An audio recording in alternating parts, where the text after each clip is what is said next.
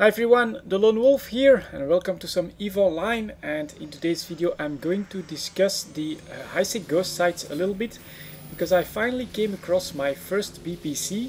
Not only did I come across my first BPC, but I had two of them from a single ghost site, and here you can see me grab the low-grade ascendancy implant BPC. After that I rushed for the second one where there is a low-grade ascendancy beta BPC in there. That's like extremely lucky. So I did go for that as quickly as possible. Now I'm recording the audio afterwards because I was actually already working on another video when I came across this ghost site. So luckily Fraps was on and I just started recording the video footage just in case it would come in handy, and I think it will.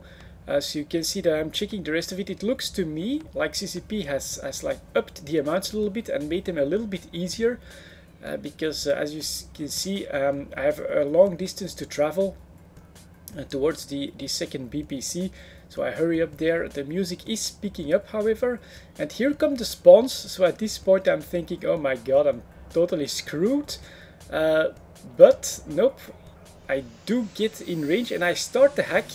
And then surprisingly enough, they don't seem to be firing right away anymore.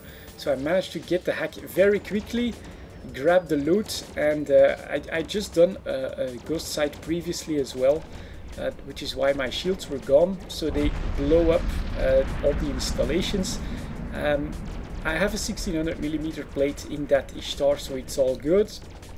I survive and I do grab 2 BPCs from a single ghost site. That's an amazing amount of loot. And actually what we'll do right after this is I will head to Dodixie where I'll have a look at the actual economics of these high-sec implant BPCs, because yeah, they actually do take some special ghost site materials to produce.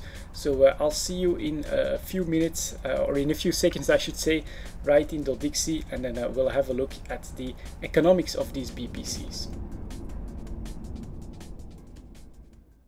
And here we are, welcome to Dodixie. So let's have a look at what it is actually that I found in those in that ghost site: a low-grade ascendancy alpha blueprint and a low-grade ascendancy beta blueprint. So first thing I'll do is have a look at the bill of materials: 45 morphite, 20 shattered village wheels, 321 cryo protectant solution, and 293 synthetic synapses. Let's compare that to the other BPC: 65 morphite, 23 village wheels, 293 cryoprotectant solutions, and 335 gel matrix biopastes. So let's see actually what this is going to cost us. Let's average it out to 8,700 for the morphite. I think this one is a little bit more expensive, so let's take this one.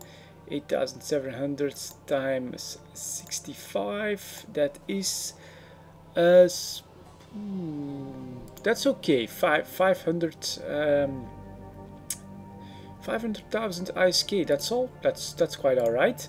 Shattered village wheels: 145,000 times 23, so 145,000 times 23 is 3.3 million. So let's make that 4 million in cost.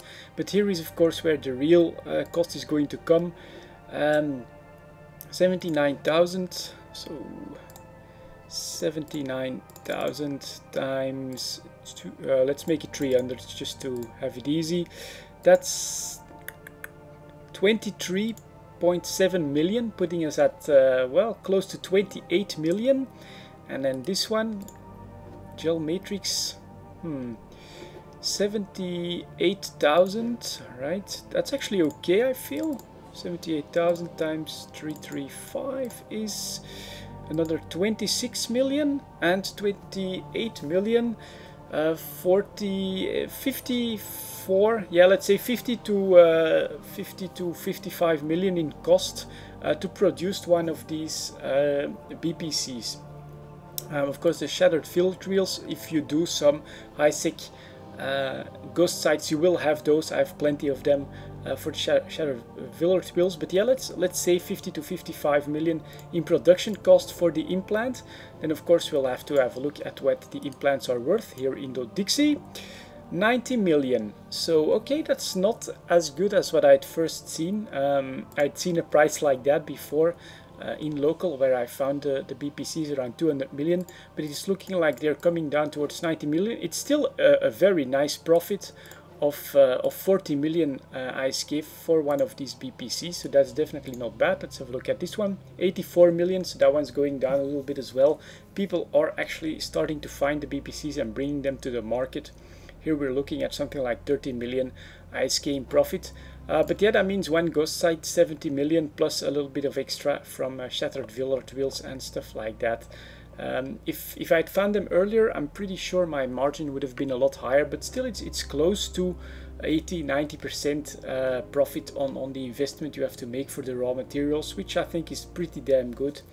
40-50 million just for a BPC that you can find in a site which you do in 2-3 minutes is pretty damn awesome. So yeah, very lucky on my end to find 2 of these BPCs. I will definitely look into producing them very soon and bring them to the market, or maybe I'll keep them for myself.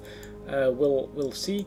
But yeah, that's it guys, a quick look at some of the ghost site economics now that I've finally found my first 2 BPCs. Thank you very much for watching. I'll see you all next time.